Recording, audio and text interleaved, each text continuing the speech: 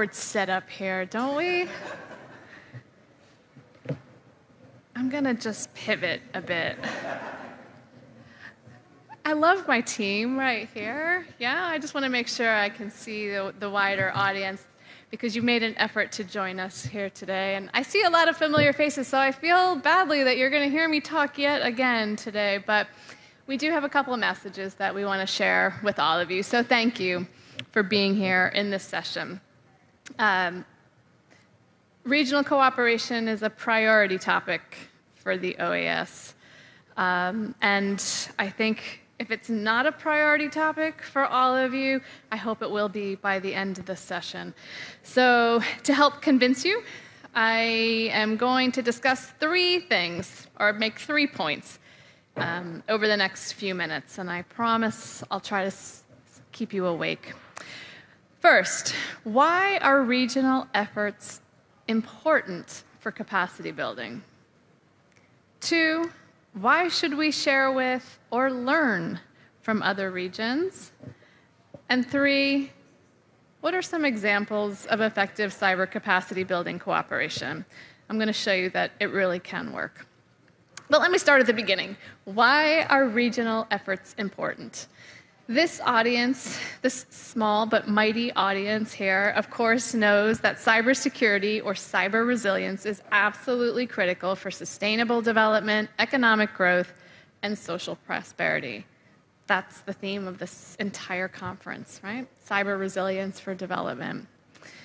And I think we also all here know that one of the most straightforward ways we can develop that resilience and strengthen our national or collective cybersecurity posture against a constantly evolving threat landscape is through capacity building. Capacity building can take many different shapes and sizes. It can be through classroom-type lectures, it can be through practical tabletop exercises, or it can be through peer review type discussions. It can be virtual or in person. It can be for government actors or industry. But regardless of the format and regardless of the participants, there is a common and critically important denominator in all of these options: communication and dialogue. It sounds so simple and straightforward, doesn't it? But in reality, fostering communication and exchanging information, especially around cyber resiliency, is often much easier said than done. Regional multilateral organizations like the OAS can really play an important role in this regard. A regional organization like ours has extensive knowledge of the history, the culture, and the unique particularities of our region, as we are able to bring together to convene 33 member states of the Americas, as well as industry partners, civil society, and academia in a way that few others can. And I am confident that the same can be said for other regional organizations like the EU, the OSCE, the AU, and ASEAN. Of course, each region surely has a vision for what cyber resilience should look like. The OAS vision, for example, is for us all to arrive at a place where there are known rules for what is or not acceptable to do in cyberspace, where governments and stakeholders can effectively identify and respond to cyber threats and vulnerabilities, and where each region develops an educated workforce that can operate quickly and effectively in this fast-moving realm. We, the OAS, are therefore developing cybersecurity programming for our region that will help develop cyber diplomats who can facilitate strategic decision-making, build a cybersecurity workforce that's capable of addressing evolving threats, and promote gender parity in this area. And I can truthfully say that over the past 20 years, which is as long as we've been operating in this region, we've made some really good advances. But, as we've all heard said a million times before, the cyber threats are increasing, and they know no borders. Cybersecurity is a collective responsibility, and we all absolutely have to agree that we can be stronger and more resilient if we work together. This takes me to my second point. Why? Why should we work cross-regionally? It is no secret that diverse ransomware attacks have been incredibly costly for many governments and agencies across the globe. COVID-19 also complicated our work with the explosive growth of online users and the fact that governments quickly accelerated investments in digital infrastructure. These same digital investments require comprehensive security protections. So this reality, this constantly evolving reality, has challenged us all to identify new approaches to cybersecurity policies and guidelines, and to develop the infrastructure necessary to support them. Why should we do it alone? Many valuable lessons can be learned from the experiences of others, both the successful experiences and the not-so-successful experiences. No one has all the answers figured out, at least not yet. So the OAS strongly believes that fostering the exchange of cross-regional knowledge, experiences, and expertise can truly help advance effective and sustainable global cybersecurity solutions. Unfortunately, as I said earlier, this is typically much easier said than done. But there are some really simple, straightforward steps that regions and regional organizations can take to begin to implement this approach, mindful, of course, of language considerations and levels of cyber proficiency. But just to throw out a couple of ideas, we can organize joint training activities, particularly cybersecurity exercises around incident handling. We can facilitate the sharing of cyber policy or strategy documents. We can identify national points of contact to facilitate the adoption or application of confidence-building measures.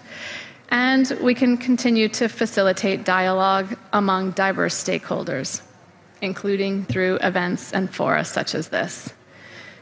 Building capacity in this way can potentially help states not only advance their own national cyber resilience, but also allow them to participate more effectively in international cyber discussions, such as the UN Open-Ended Working Group. I think we might hear about this in a little bit. And in this way, together, we can help contribute to greater international peace and security. And can I also just add that effective capacity-building cooperation can help maximize resources and avoid duplication of efforts. This is important to all of us. If successful training courses exist in one region, perhaps we could just translate them or adapt them to another region without having to start from scratch. This is a point that's going to resonate with everyone, whether you're a donor or an implementer or a recipient country. So this takes me to my third and final point, and I promise I'm wrapping up in just a minute. Does this work? Am I just blowing hot air, or does this cross-regional cooperation actually function? It does, and we've got some examples to share with you. This GFCE is a perfect example, particularly with the creation of regional hubs. The GFCE Americas Hub, which I think some of you may have already heard me reference, is housed at the OAS and works to support with intra-regional and inter-regional exchanges, including with the GFCE South Asia Hub, who I think we may at least hear some reference to in just a bit. In fact, we just had a meeting yesterday of all the GFCE regional hubs, and we had an opportunity to discuss our 2024 work plan and ways in which we plan to strengthen our cooperation, including with the newly established Africa Hub. So we are putting words to paper and mapping out coordinated joint activities. For our part, and again, what I know best and most is the OAS and the work that we've been doing over the past years. So I can just say that for our part, we have had success in working with the European Union, through its global cyber direct initiatives to support capacity building in the Americas, particularly through the EU-funded Latin America and Caribbean Cyber Competence Center, better known as LAC4. We've also worked with the Organization for Security and Cooperation in Europe, OSCE. I saw Sylvia here earlier.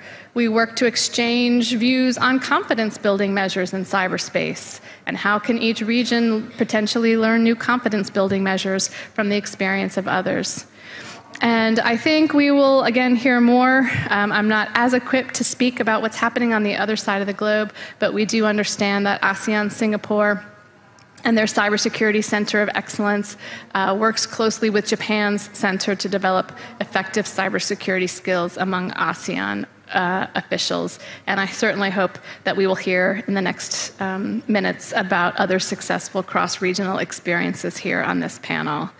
But certainly, and again, both in our regional hub capacity and just as a really sincere multilateralist, I think that global fora like the GFCE and the UN Open-Ended Working Group can play a really important, a really important role in compiling these efforts and coordinating a global capacity building agenda based on the good work already being carried out in these different regions.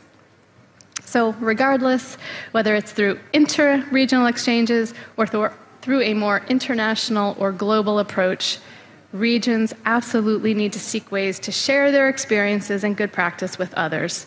Our global cybersecurity and resilience absolutely depends on it. So you don't have to tell me now whether I convinced you or not. Let's wait to hear the rest of the panel about the importance of cross-regional cooperation and dialogue. We are fully committed. Thanks so much. Randy, I turn it back over to you.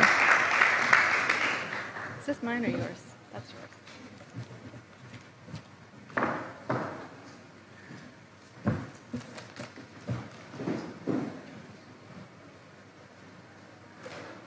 Allison, thank you so much for those great words. And I think you're going to hear a lot of those similar themes as we get into our panel discussion.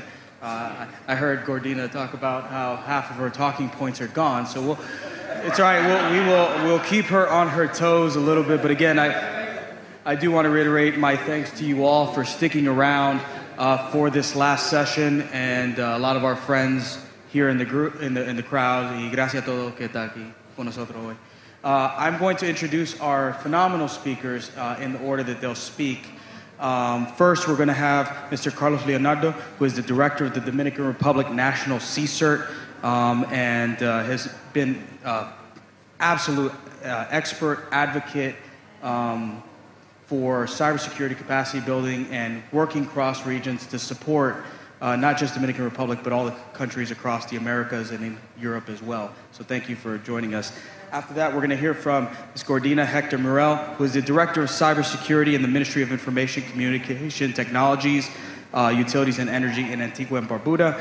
She is also the capital rep to the Open-Ended Working Group, as well as a Women in Cyber Fellow with the OAS, and a true expert and advocate for Antigua and Barbuda, as well as the rest of the Caribbean and Latin America as well.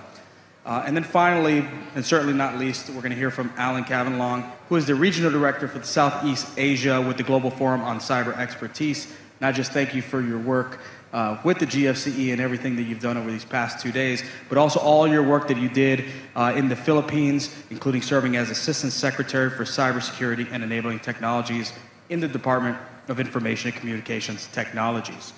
So, playing off of Allison's remarks, this concept of stronger together and working together, right? And we talk about this a lot, but we never really give those examples of what it takes to build those relationships and then utilize those relationships to work together towards this common cause. So, Carlos, if I could start with you, I want to hear some of the things that you've done in the Dominican Republic, but also working cross regions that have proven successful and maybe something that can be adopted by our friends in the room. So, Carlos? Thank you. I'm sorry, but I have to repeat it. You have to drink a lot of beer. Drink a lot of beer. For those you have to drink a lot of beer. That's the first step. And then you have to build that trust relationship between the organization, the national organization, and the international ones. In our case, for example, OAS and Associated America has been a very, very important support for us in the Dominican Republic since we were writing our national cybersecurity strategy. Since the beginning, they are supporting us in all the process, not only in the development of the national framework, the legal framework, the standards, and the governance framework.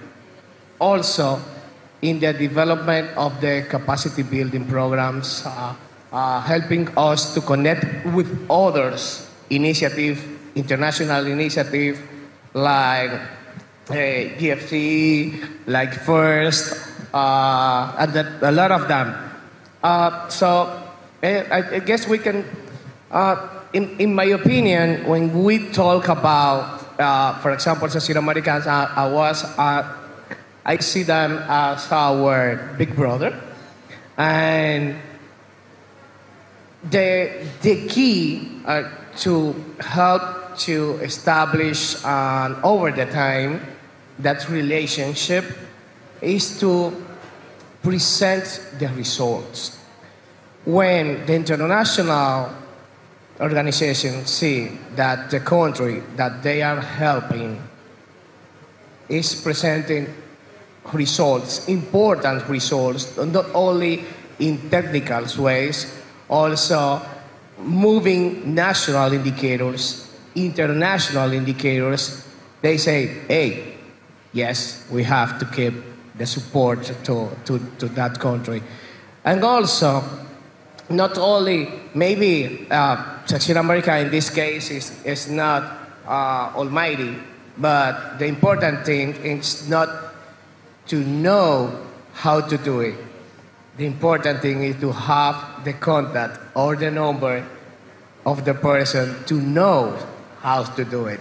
And that's what we got of the different international organizations. The support and the networking that we need to build a capacity, cyber resilient capacity strategy in each country. Thank you for that. Gordina, I want to hear from your experiences, because we talked earlier and we talked about these relationships and we talked about, you know, these different organizations, multilateral organizations or bilateral partnerships. Can you talk about some of your experiences at Antigua and Barbuda and what you've all done in the country to strengthen and bring those stronger relationships together? Thank you, Randy. Good afternoon, everyone.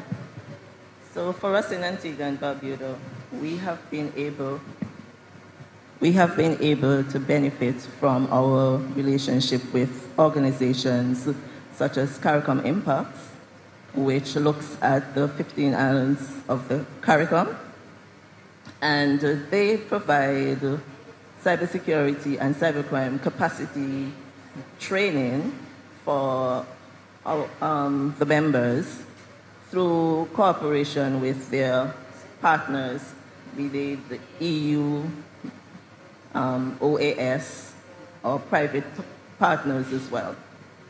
Then we have OAS. It's a good one for me. So OAS has the CSERT Americas.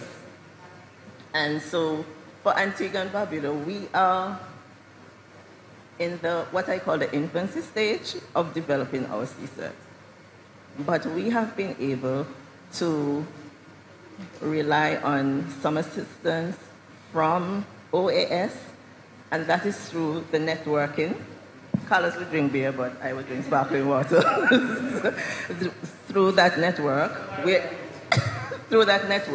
we're able to benefit from the capacity building. Now, OAS also has a working group on confidence building measures.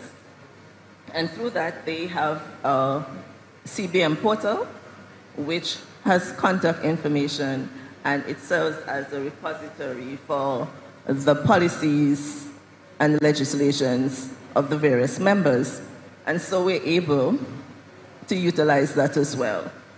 Then we come to the women in cyber, and OAS has been instrumental in coordinating on behalf of Canada the women in cyber from Latin America and the Caribbean, and I'm one of those proud beneficiaries.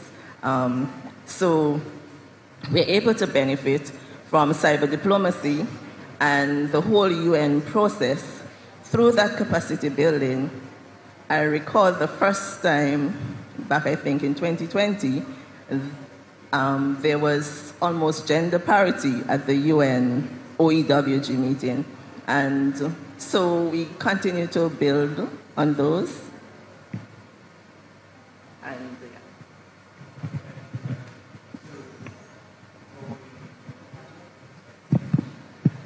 There we go.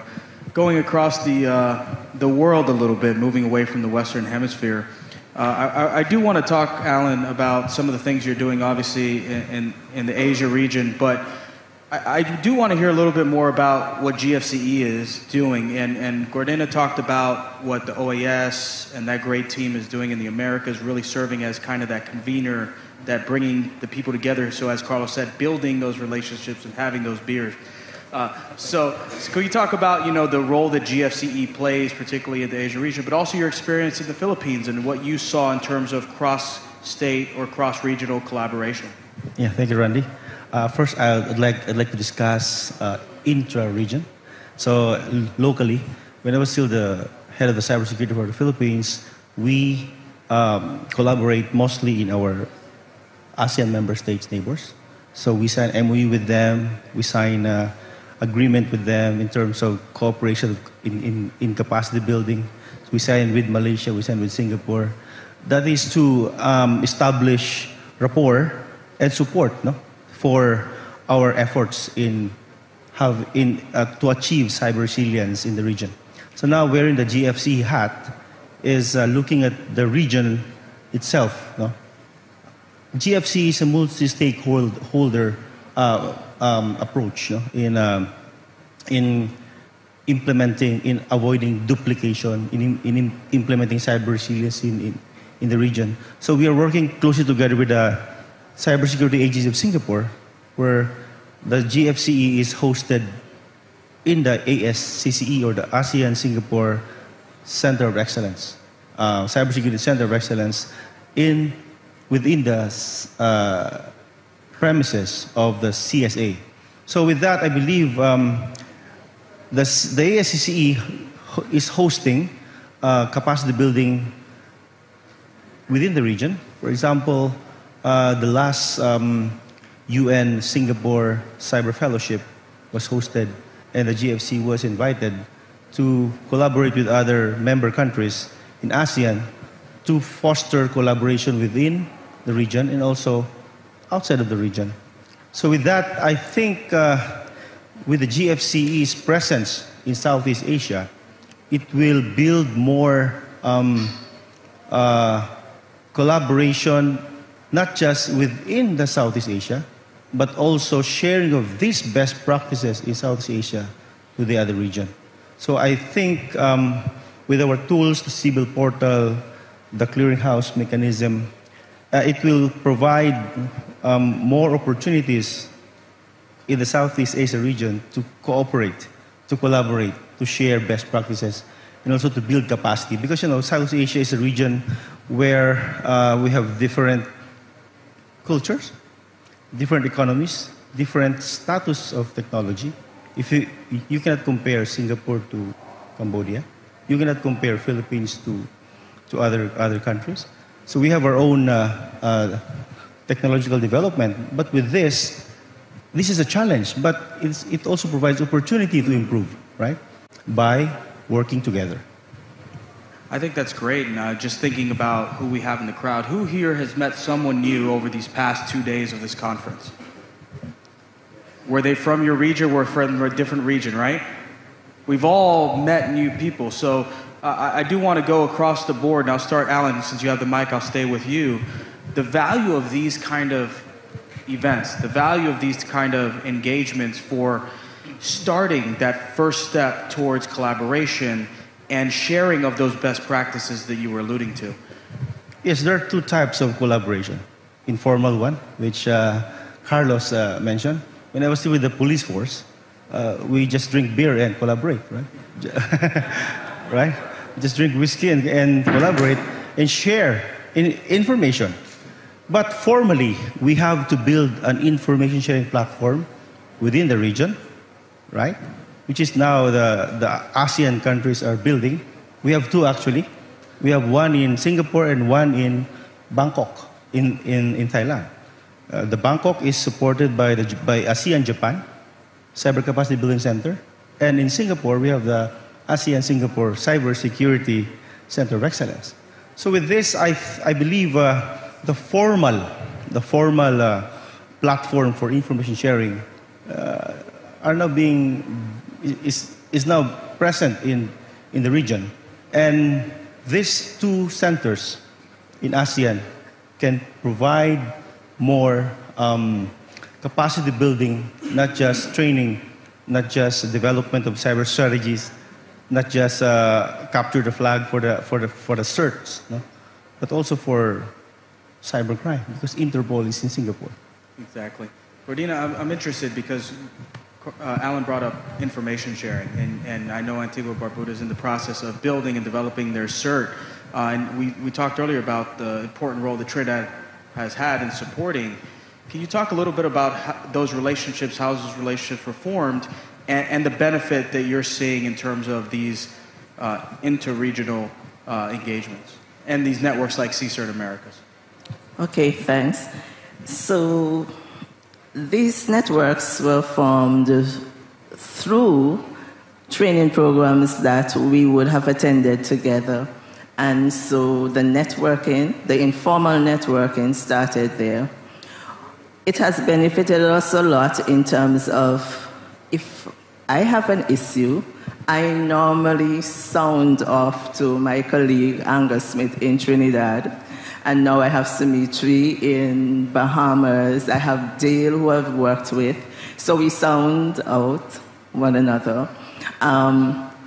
If there is an issue that I have that we can't solve, I can call upon them. And so I have found that networking, that collaboration to be quite beneficial in terms of how we are progressing in terms of organizing our CERT. I did not want to reinvent the wheel, and so I drew on the experiences that they would have had and to set things in motion for our CCERT.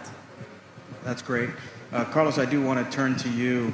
I want to switch it up a little bit and talk about beyond just within the Americas or in the Caribbean or in the Southeast Asian region. I want to talk about sharing of best practices and partnering with other regions of the world. I recall in 2019, OAS, with the Canadian government support, went to Singapore for a series of ICT workshops that was led by Carrie Ann Barrett, who works with Allison and team. And it was a phenomenal 2 days, and we were able to develop a lot of those relationships and kind of pick each other's brains. So can you talk about some of the work you've done going beyond the region and partners and experiences that you've had? Yeah, definitely. If we talk about not in technical way or in the strategic, we have established collaboration with other countries as Estonia, for example. Estonia National CERT was our principal sponsor for the first application process, and the other one was United States.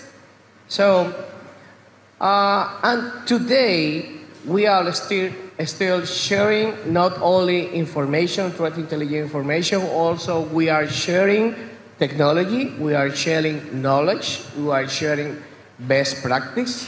For example, UKM is here from Interpol, and we have 12 hours difference Yeah, that's right, Kim. Sometimes I have to wake up him at 3 a.m., 3 p.m. for me, to ask him for a collaboration and to ask him, hey, we have that malware sample that we need the support from Interpol and Singapore, and we have that. In another case, we have collaborated, for example, with Spain and other countries here, also in the region. And as I say, it's not only in technical matters, also in the how to build and replicate those capacity and that talent. You remember that 15 years ago, the same people who was spoken about cybercrime and just leading the cybercrime policy, they are the same people that are leading the cybersecurity policy and strategy now in our country. And we were only a few. And with the support of the international organizations, we was able to replicate those capacity in other persons. Sometimes I have to send an email to myself because I have the role on the hat of the National Police of the Cybercrime Unit, and sometimes I have to ask the collaboration to the police from the CERT. I have to send an email to myself.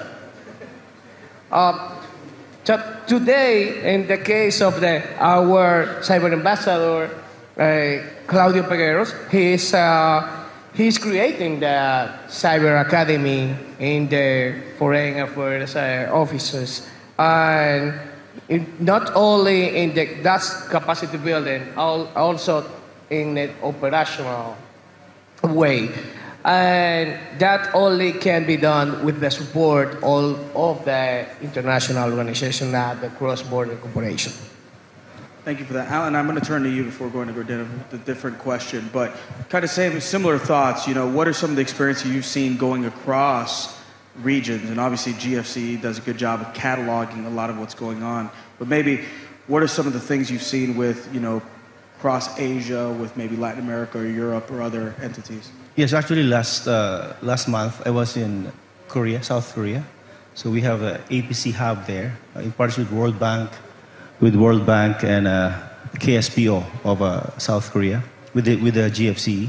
So we conducted a cybercrime investigation training for the prosecutors, for the judges, for the police officers and the CERT, because we believe this interdisciplinary role, right, in fighting cybercrime, in protecting our cyberspace is important, right? And we have to build a capacity not just in one discipline, but across discipline. This APC hub, which GFC is one of the co-organizer, is meeting every year in South Korea, twice a year actually, to promote cross-regional. So not just Southeast Asia, but also the whole Asia and the Pacific. So Samoa, Mongolia, and Vietnam were the ones who were trained in South Korea last month. And with this, I believe with a cross-regional approach in identifying the needs, right? First, we identify the needs. What are the needs of these countries? If they have similar needs, then we group them together so that we avoid duplication of efforts. With that, we can provide just one activity. We hit 3 birds in 1 stone, right? So I think we can do that as one of the best practices that we can also apply in other regions, so that we can, of course, save USD, save euro, right? In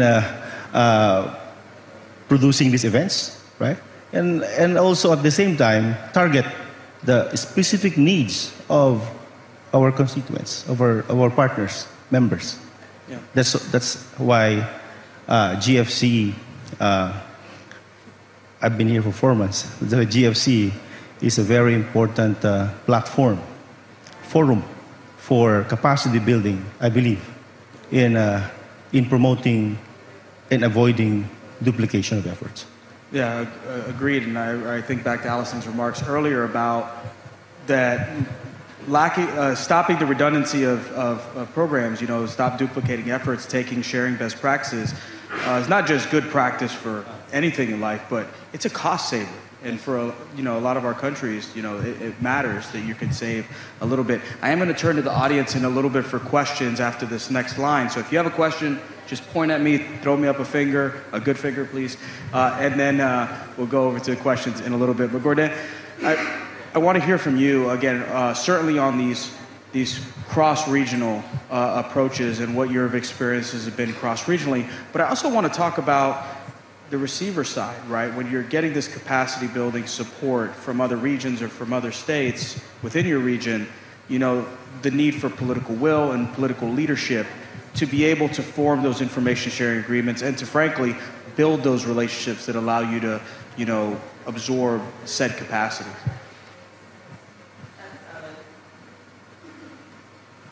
Thanks, Randy. So yes, you're right. Political leadership is quite important, ensuring the advancements in capacity building. The policies, strategies, as well as the coordination of the recipient states are important, and the political leaders are best placed to know what the needs and priorities are of those states. And so I would want to say that it is important to have that political buy-in or that political will for the capacity building within the states, not just because it works someplace else means that it will work in Antigua and Barbuda. You have to take the culture into consideration, the needs of the state. So I would think that a needs assessment would be quite essential. And then you would want to have consultation, the donor would want to have consultation with the recipient to ensure that the national agenda of priorities are taken into consideration. There must be a balance between the objectives of the donor as well as the priorities of the recipient. And of course, I would want to stress that we use cross-sectorial approach. And as usual, we want to say avoid duplication of efforts. Yeah. And that's certainly a communication thing as well. Alan, I do want to go to you and talk about this culture, right? Because Asia is notorious for having so many different cultures across different states. How do you build that trust and relationships across the culture?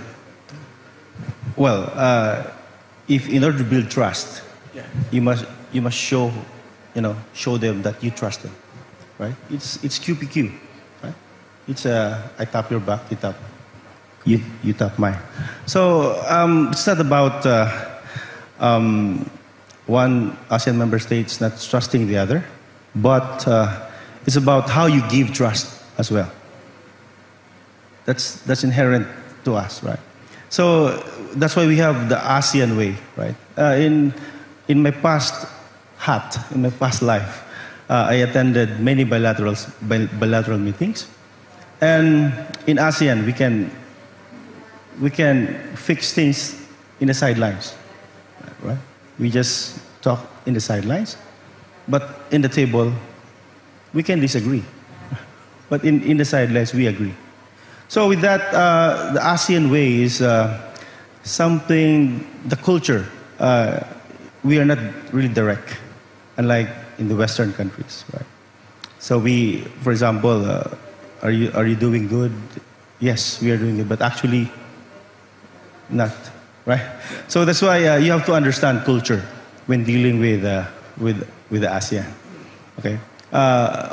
yes, we know that there are some ASEAN executives that's learned from other schools in the West. So yes, they also adopt directness in terms of answering some questions from the other ASEAN. But anyways, my point here is the coordination, the collaboration among ASEAN member states, especially in cybersecurity. I remember in 2018 when we were discussing about the UN norms on cyberspace, the 11 norms on cyberspace. The ASEAN member states already agreed on that 11 norms on cyberspace. And, these are the things that I believe the ASEAN is working together, stronger together. And I hope, since we are only 10, right? Unlike other regions, so many, right? So I think it's manageable.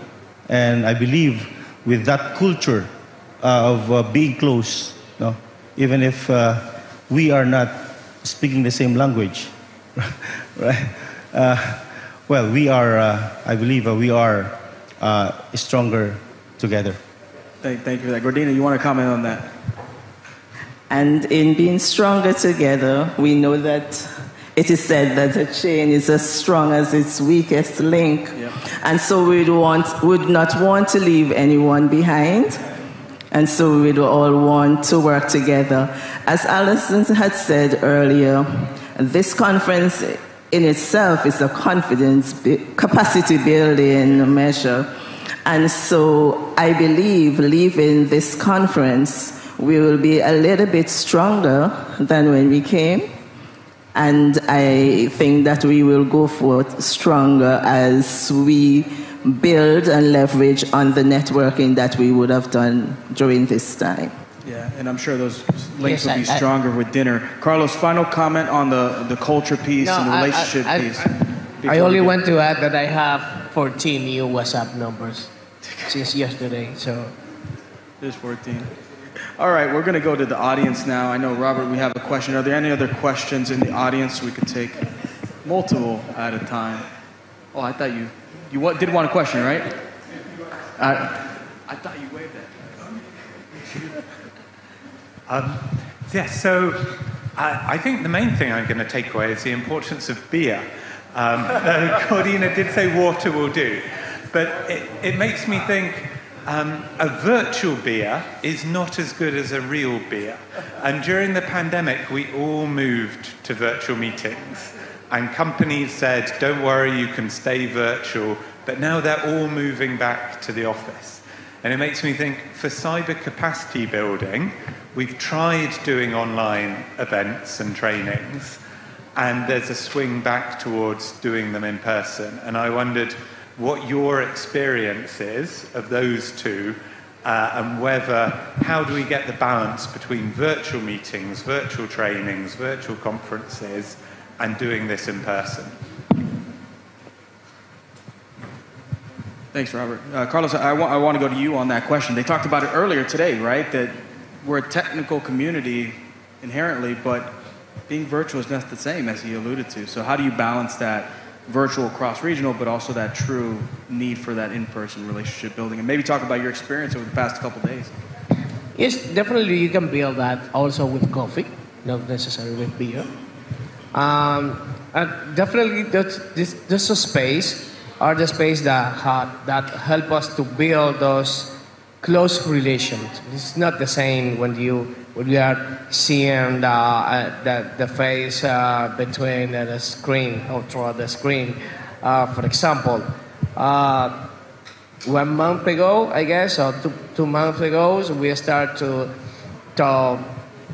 collaborate, to receive the collaboration from Chao server in an incident that we have, investigation that we are conducting related with an incident, but we only have internet by email. So now I have the opportunity to know the person behind that email. 20 minutes ago. So the relationship is different, the approach is different. I'm sure that the results will be different. No, absolutely, and you really realize how tall some people are. I met my friend over here from Canada, and he is absolutely massive. So it's incredible to see that. Gordina, what about your past experiences here? For me, during the COVID, yes, we were on many virtual sessions, and it was good to finally reach out and touch somebody else. It's that human factor that we were missing. I met Audrey from Ghana, virtually during a session online. I think it might have been hosted by OAS. But today was the first time I met her physically, and we hugged. It was just, we just embraced one another. It was just so good to finally meet her in person. So, yes, the virtual is good, but I think we need that physical contact. No, certainly, and that virtual is necessary, right, to maintain, especially when you're growing cross regions. Any other questions in the audience? Trust me, I got plenty. Okay, hearing none. Was that something, Alan? Oh, I saw Alan wave like that. I do want to ask where we are. Oh, Aaron, please.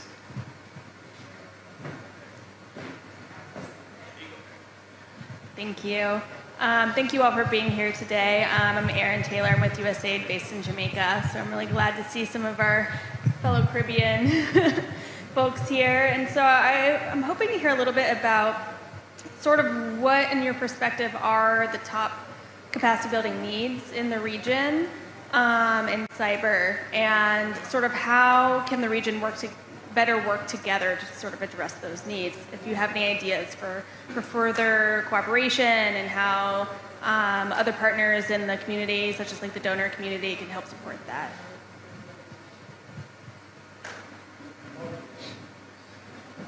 Biggest needs in the region. I think tabletop exercises. Okay. What does that look like, though? When you say tabletop exercise, what do you mean? Especially the ones where we draw the islands of the Caribbean together. So if there is a cyber incident, how we work together as a team throughout the Caribbean. Because something may happen in Antigua and it affects somebody affects Trinidad or Barbados, that sort of thing. So I like those type of tabletop exercises. I think they would be quite beneficial for us in the Caribbean. Alan, what are you seeing in Southeast Asia?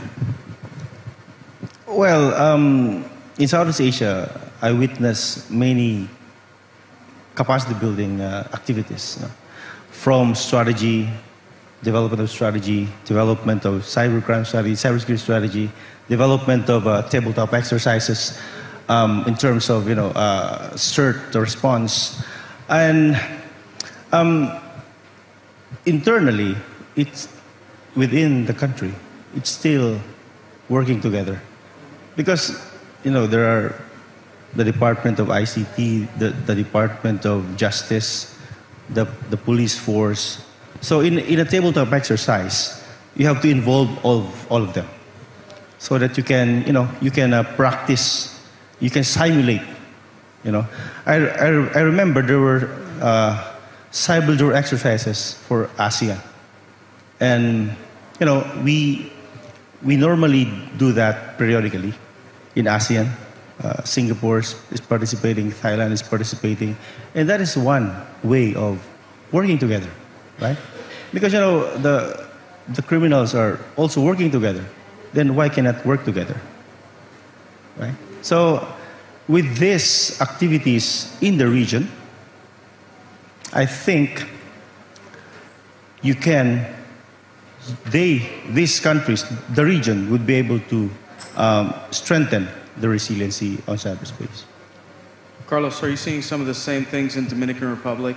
Those needs. What are the biggest needs that you're seeing? Yeah, I'm totally agree with Gordina. We need more action together. not only exchange those lessons learned, we have to put in practice. It's like the CBMs, the confidence building measures. All of countries, we know them. Maybe we have implemented in our national security strategy where we don't have those CBMs in action yet, and only with the interaction, with the exercise, and with the practice in different scenarios, that the way that we can be sure we can handle any situation when it's present. Fantastic. Well, we only have about 3 minutes left, so we're going to do one round across the board. I'll ask for brief remarks, and I'll start Alan and work down to Carlos. The final question is, for those in the audience, for those watching online, for those that want to be part of some of these regional organizations or get involved in building those stronger together type of arrangements, what would be your advice to these countries, individuals, organizations? Well, let's work together, work with GFC.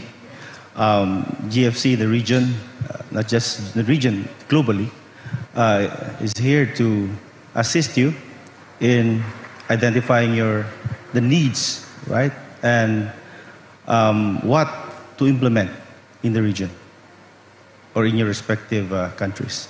So work with other stakeholders, work with other countries, because the threats are the cyber threats. The cyber criminals are also working together, right? So let's work together, not just regionally but cross-regional, so that we can be resilient in cyberspace.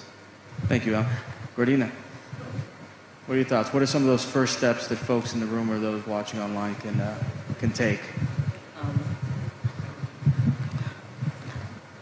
I would want to urge our governments to give serious consideration when we're offered capacity building training to ensure that they're going to fit the needs of our country, and they will benefit us in terms of what we will be facing. Of course, I would want to urge us that we continue to work together, build on those informal networks, but at the same time, I'm also cognizant that there may be requirements for formal channels of communication. And let us work together to make cyberspace a little bit safer for all of us. I sense there's going to be an alcohol remark here, but Carlos, final words. Let me keep it simple. Let's meet at the bar and let's see what happens from there. And on those great words, we are one step closer to the bar and dinner. In all truth, without jest here, phenomenal discussions and phenomenal experiences, and I think we've really pushed home that point about we're stronger together, and take the opportunity to meet someone you haven't met before. Take the opportunity to engage and share a joke and a laugh. If you want to see pictures of my son, you're welcome to. I love him to death. But use this opportunity and these engagement opportunities, because as we talked about, there's not a lot of opportunities for us to do this in person throughout the year, especially if you're in different regions. So meet someone new, commit to action, not just exchange LinkedIn information, but commit to action, because truly we are stronger together. So thank you. One more round of applause for our great panelists here. We do have a very brief gift for our speakers here. So Mariana, if I can invite you onto the stage. Oh, I get one too. That's great.